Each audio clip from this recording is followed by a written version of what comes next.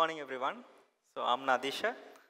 My topic for today is APIs, technology that can transform your business into a platform. So before I go to the topic today, I would like to start with an analogy. So if you compare a telecommunication business and a mobile app, so if you look at a telecommunication business, it took nearly 50 years for a telephone basically to reach 50 million users. Can anyone guess how long did it take for Pokemon Go mobile app to reach 50 million users? It just took 19 days. I know it's not a fair comparison to compare a telecommunication business that requires massive infrastructure investments, employment, people, engineers, and so on with a simple augmented reality mobile app. But the sheer capability of a platform to drive a business and drive users to that business at a tremendously fast pace shows you the capacity and the capability of a platform business to grow exponentially. So with that, I would like to come to the agenda for today. I would like to start by giving you a brief introduction of what is a business pipe and compare it with a business platform. How and why a platform business model works. I would like to touch upon what is an API and how it is intellectual property of your organization.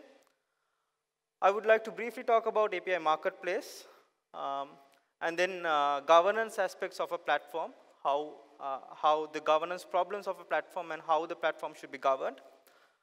Then I would like to talk about the incentives, monetization requirements of a platform. And finally, talk a bit more about some of our use cases with a API platform, and then talk about how WSO2 products would fit in such a kind of a API platform. So I think we are all familiar with business pipes. Business pipes is where a simple business where value is produced upstream and consumed downstream. There's a very straightforward business model, very straightforward user acquisition model involved in a business pipe. Product design is primarily focused on your end users or your consumers. And then monetization would also be somewhat straightforward where you know exactly who's going to consume your services. So good examples of a business pipe is a business like Walmart, General Electrics, Ford Motors, and so on.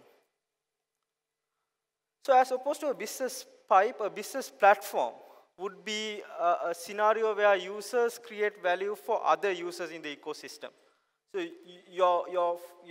as opposed to you focusing on consumers, you would basically consume or focus on both the producers and consumers. Your product design, your marketing strategies, all that is augmented around both producers and consumers rather than just one set of users. The problem with the business platform, it's very difficult to acquire users initially because you need to have some form of minimum set of users to make a platform viable. So initial user acquisition is quite difficult. But once you have the platform going, it is very easy to grow that platform to a quickly developed and a large business. In terms of monetization and revenue, there is multiple streams of revenue. So you have to focus on innovative ways of acquiring users, innovative business models to bring in revenue to your organization. So examples of a business platform would be Wikipedia, YouTube, and Facebook. All those are very, very powerful and very successful business platforms. So in modern day, software is treated as a commodity. So software alone is simply a commodity. There's nothing stopping your competitor from copying your software, making it better, faster, and cheaper than what you provide. So it is very important to make sure that there is some differentiation factor in what you offer, and platform is a very good way of doing that. So if I quickly go to this particular slide, as you could see, all these pink circles that you see are pure technology play businesses. And they are very large when you compare to your traditional businesses in the global space. So if you take, and if you take these traditional businesses like Walmart, they are also trying to become technology-driven by now. So Walmart acquired Flipkart, which is an e-commerce platform in India for 16 billion US dollars. So the idea is that they also want to converge into this technology space where there is huge demand, there's huge growth potential, and then compete with large pure play technology companies like Google, Apple, and Microsoft. Okay. So a quick look at the pipeline of unicorn businesses. So from 2009 to 2013, we didn't see much of unicorn businesses coming through. But after 2013 to 2017, there was a huge explosion of unicorn businesses, mostly platform-driven businesses. So if you look at businesses like Stripe, businesses like GitHub, Lyft, they are all platform businesses. And this trend will continue to go on. You will see more and more business platforms coming up, and they becoming unicorn businesses at a very faster pace. And if you take the founding company of Pokemon Go, it became a unicorn company within a month. So that's how fast you can grow your business using a business platform. So there are multiple types of platforms. You're not, so there was an age where your primary platforms were Facebook, YouTube, Wikipedia, and so on. So now there is a plethora of different types of platforms available that targets different niches of the market, catering to different demands, different requirements of users. And we will see this list growing in future as well. We would see new companies finding markets, finding needs to offer platform businesses. And then this will grow on in the coming years, and you will see different types of very selected offerings to different types of users through platforms. Okay, so I'll quickly move on to the technology that drives platform business. So API is one of the key technology that drives a platform business. And for those who are not familiar with the concept of API, so I'll quickly go through this API concept. So you would have your company assets and services within your organization. You would need a way of exposing these assets and services to different types of consumers. It can be your internal consumers, or it can be your external consumers. So API would act as a bridge or way of exposing those internal assets to different types of applications, cloud applications, web portal, B2B consumers that would want to consume your internal assets and services.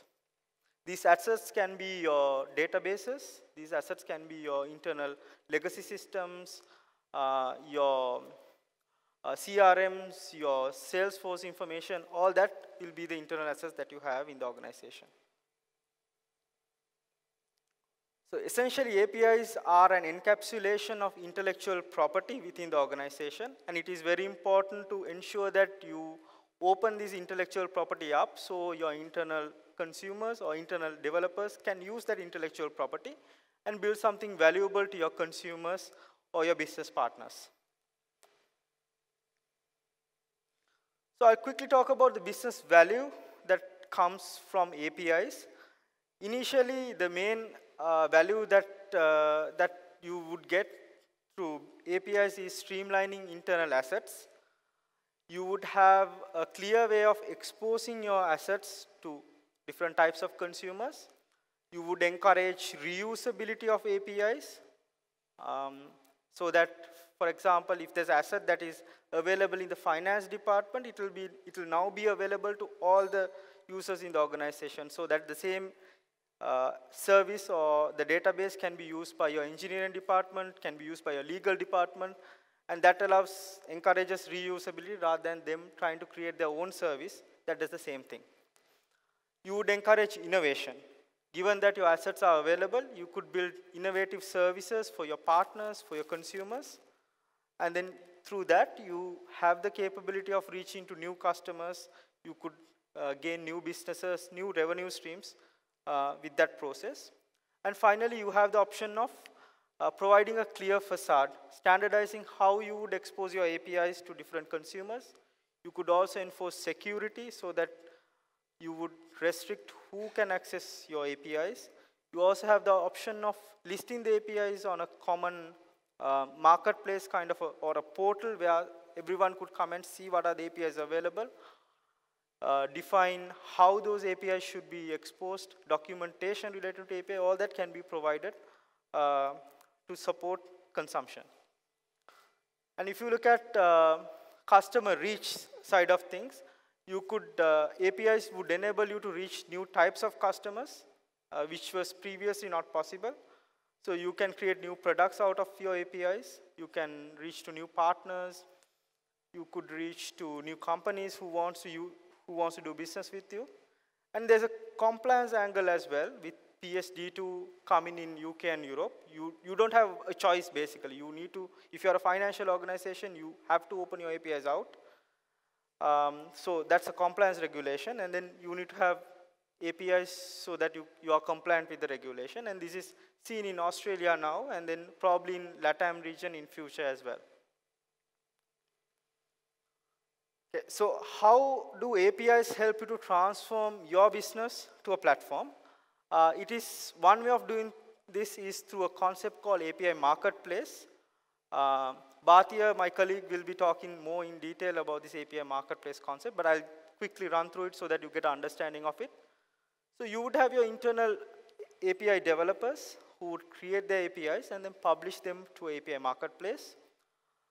Once you publish them to API Marketplace, you would have your APIs. Along with that, the documentation, WSDLs, Swagger files, how-to guides, all that attached in one place, one-stop shop in API Marketplace.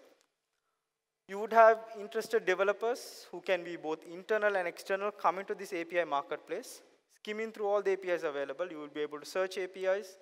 You will be able to tag them, search by tags and so on, and then find the APIs that you require. You will be able to test them out in the API Marketplace itself. And if you're happy with it, if you're comfortable with it, you would embed that API in your website or in your application, so that now you have the ability to consume the APIs that are exposed by the organization. So what does this API Marketplace provide to you? API Marketplace primarily provides the capability to expose APIs to different types of consumers. There's a standardized way of exposing these APIs. It allows you, it encourages collaboration. Since you have all the APIs in one place, your publishers and consumers can come into this API Marketplace. If there's a forum, they can use the forum and discuss about issues that can come up, improvements that can be done to the API, all that through one stop shop for the API.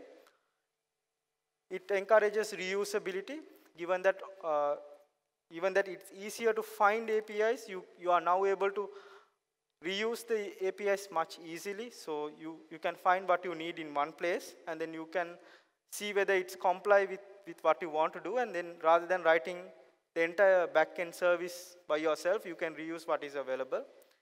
And then there's a clear control mechanism, because all the APIs are exposed from one single point, so you could enforce security, authentication, authorization, rate limiting, access control, all that can be enforced from the API Marketplace, the gateway of the API Marketplace itself. There's a governance aspect to it. You have the option of governing what you have published. You could manage the life cycle of the API. You could version it. You could define policies, all at this as part of the governance framework. If you are interested in monetizing your APIs, you have the option of tracking the usage of how the APIs are being used. You can charge back your application developers for how many API calls that they're going to make, and then earn some revenue out of it. And then you also have the option of incentivizing, but incentivizing with both your publishers as well as your subscribers. So you could basically have intrinsic incentives, like for example, you could have a leaderboard of APIs to show which APIs are in most demand, which applications are in most demand. And from a financial point of view, you could have some form of a revenue sharing, where you could actually share some of your revenue with both your application developers as well as API providers, based on what kind of APIs that you use. An example of this is, for example, if you have like a weather application or weather API service, you would encourage application developers to come in and use your weather APIs. You will charge them for their usage, but those application developers can sell that service to some of the end customers, and then earn some revenue out of it. So you could come to a revenue sharing agreement with the application developers, where the API usage revenue is shared between, as a percentage between your application developers and yourself as the platform provider. So one important aspect with which I started my presentation is the platform effect, or the network effect of a platform. So if you look at this example, the airline industry took nearly 65 years to reach 50 million users. Facebook took 3 years to reach 50 million users, but Pokemon Go took just 19 days. So the time it takes to acquire users is becoming shorter and shorter, and in future we probably see applications or services that has 50 million users in a matter of hours.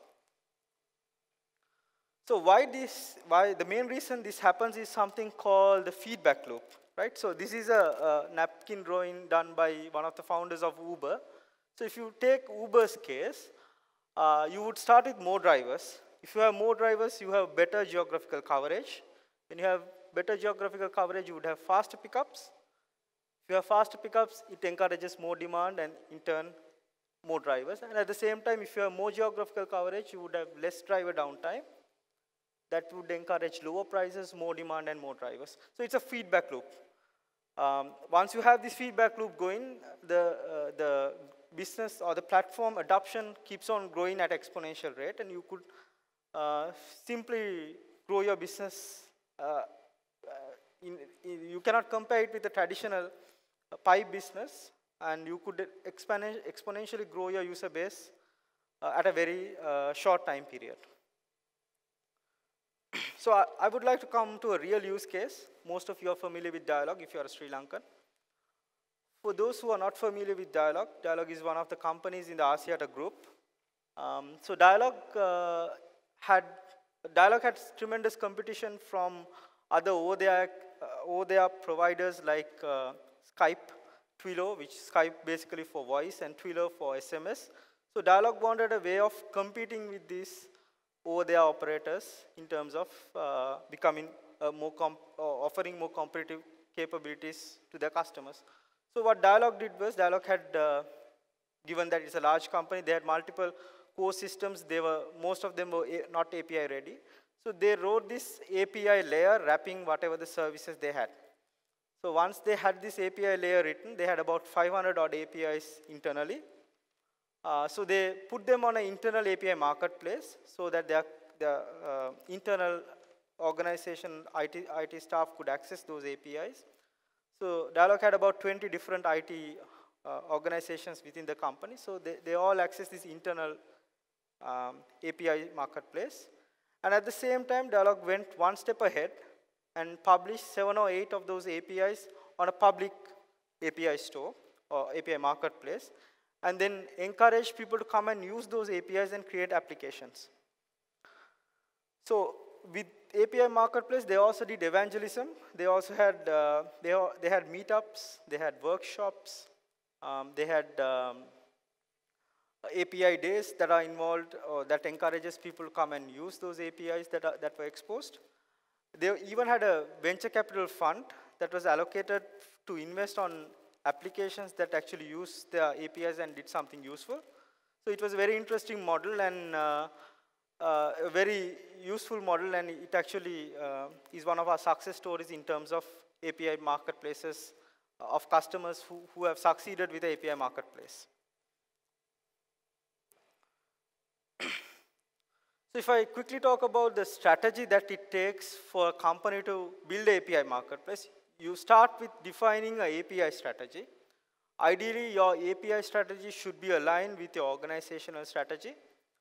So once you define your API strategy, you come to your technology strategy. So based on how you want to expose APIs, you will define your technology strategy. And then you find a way to facilitate consumers. How you would do this is to figure out how you would reach to your consumers. Once you have that in place, you would go to empowering producers. So you would have internal, if it is an internal API marketplace, you would have you would start wrapping your services, internal services with API layer, and then encourage or empower producers to publish those APIs to a marketplace. Once that's in place, you would start evangelizing your platform. You would have hackathons, meetups, trainings, workshops around the API marketplace so that you spread the message to a wider community. Once you evangelize, you start incentivizing the platform. You would have leaderboards, top-rated APIs, top-rated applications so that you encourage both producers and consumers to come and participate in the marketplace. And then you would work on a monetization model and a model to analyze the usage. Monetization model would allow you to bring in new revenue streams as well as share some of your revenue with application developers and API producers. There would be mechanisms to analyze the usage. So you would basically analyze how the APIs are being used. That can be used as a feedback to improve your services. So you will figure out, is there any area that I'm not covering? In that case, this data can be useful for you to bridge that gap and then provide new services to cover that area. It also allows you to analyze the capability of your backend systems. Do you have good backend systems to support API marketplaces? You would have more demand coming in. Is your backend services responding at a faster pace? Should you improve your capacity? All that would come through these analytics. Once that's in place, you would go to governing and managing the platform. You would come up with an observability framework. You would come up with a governance strategy in terms of how you would manage the life cycle of API, how you would version the APIs, when to release APIs, how often you should release APIs, all that would fall under the governance aspect of things. And if you look at the overall governance of the platform, it is very important to govern the platform itself.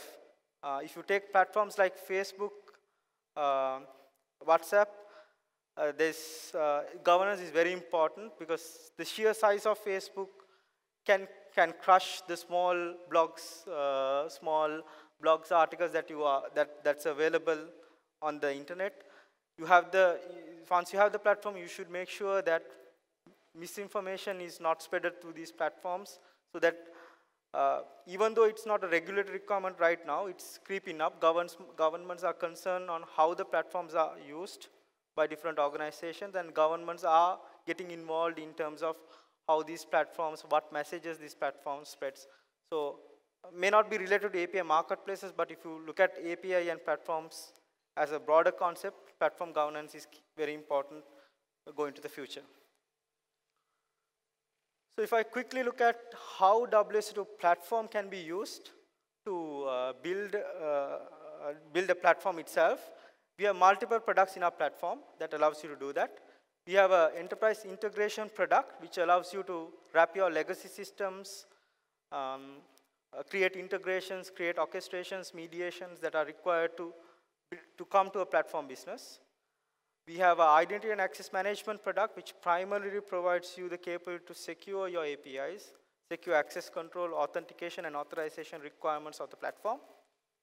This API management product, which allows you to manage the APIs that are available, manage the life cycle. So basically, API management provides the API marketplace that is required.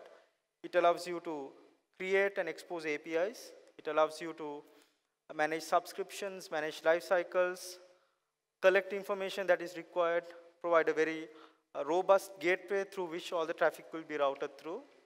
And then there's analytics and streaming product, which allows you to monetize the APIs. So you would have all the data and information that you require. You can use that information to monetize your API usage. You can also measure things like the latency of APIs, the platform, coherence of the platform, what needs to be improved, all that can be collected through the analytics product. We also do have solutions that are built on top of these products. We have a telco solution, we have open backend solution, and we also are working on multiple solutions on healthcare, GDPR, and serverless frameworks. So to quickly recap on what I discussed today, we initially looked at how business platforms are different from business pipes. We looked at APIs as your unit of innovation and intellectual property.